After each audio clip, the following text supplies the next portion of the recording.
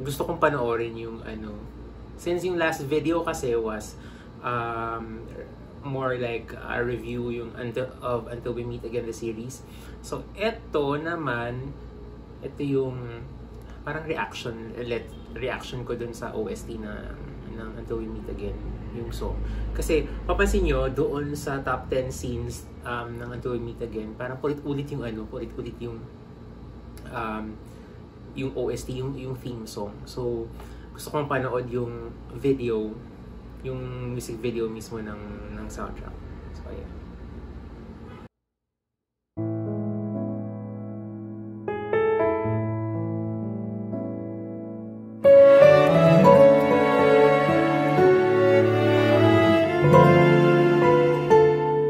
เพราะรักเรามีเพียงน้ำตา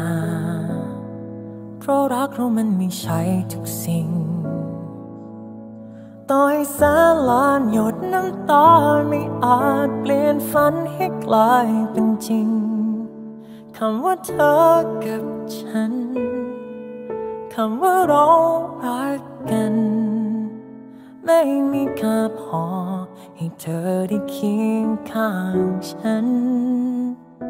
แต่อาจไม่ใช่พรุ่งนี้ที่รักเธอก็รู้ไม่มีอะไรได้มาง่ายได้อาจจะต้องมีวันที่ Itong song na to actually parang ano siya, it's a beautiful ballad kasi parang based dun sa series parang nagbe-build up siya, so magsa-start muna siyang parang soft hanggang sa, alam mo yun, yung dramatic moment, ganyan. So ayan. แม้มันต้องจบแต่อย่าคอยเธอจำเอาไว้ไม่ว่านานแค่ไหนหัวใจฉันคือคนเดิมเสมอให้เธอจงจำสายตาคู่ Oh my God. Ito sinasabi ko, etong si Kao, yung name ng actor, sobrang ganda ng features niya. I mean, gwapo siya. Pero kasi madami namang gwapo dyan. Pero alam mo yun, parang sobrang perfect siya dito sa character na to, kay Korn. Parang yung features niya, parang sobrang, I don't know, parang swak lang. มันจะไม่มีวันเปลี่ยนแปลงไปไม่ว่านานแค่ไหนฉันเป็นของเธอแค่เธอคนเดียวเท่านั้นแต่เราพบกันเพื่อจากรักกันเพื่อรอวันเอ่ยคำลา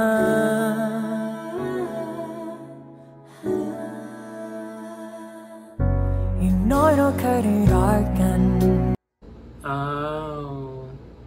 yung birthday ni Ed. แค่นั้นมันก็ดีเกินพออยากจะขอเพียงหยุดเวลาค่ำคืนนี้กลายเป็นนิรันดร์ก็แค่เธอกับฉันก็แค่เรารักกัน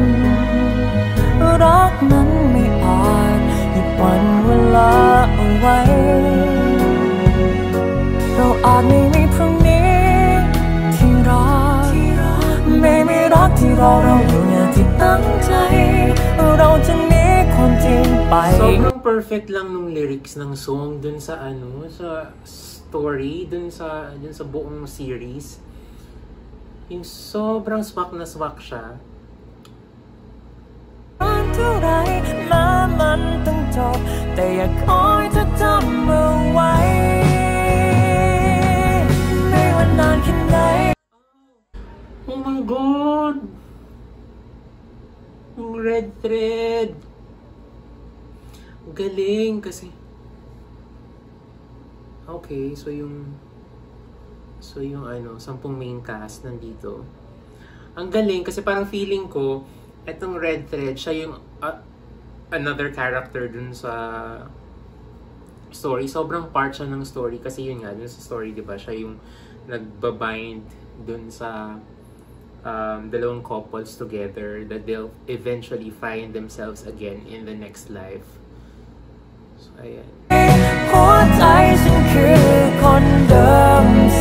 มอ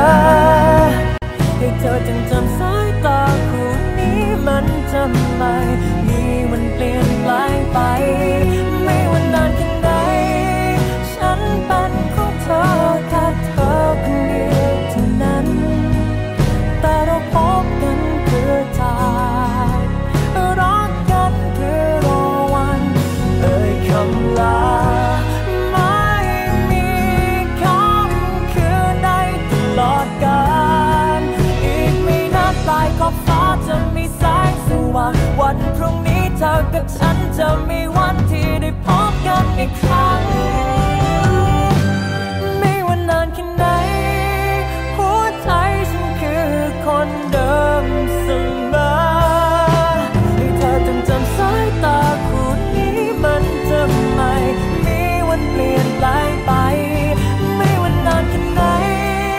ฉันเป็นของเธอแค่เธอคนเดียวเท่านั้นแต่เราพบกันเพื่อจาก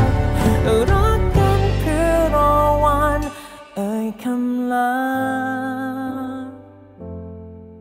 แต่เราพบกันเพื่อจากรักกันเพื่อรอวันพบกันใหม่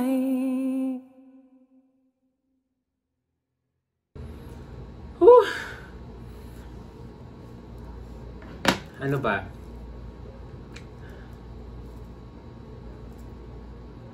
I think good yung video parang nag-focus dun kay In tsaka kay Korn, no?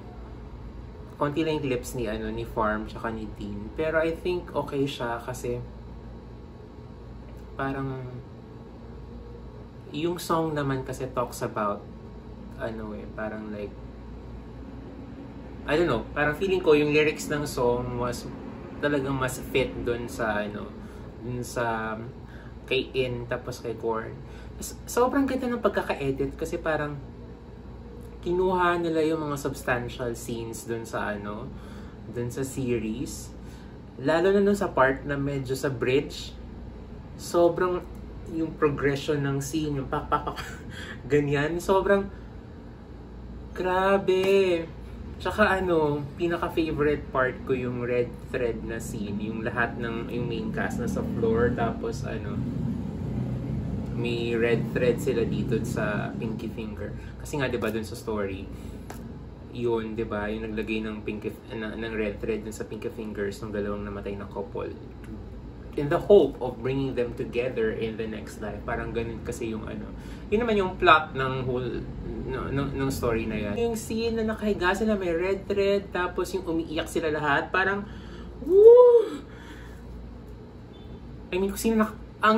ang galing talaga ng series na to, yung dramatics niya, yung yung theatrics niya, yung sobrang benta lang sa akin. Sobrang gandang-ganda ako. Sobrang amazed ako. Tapos,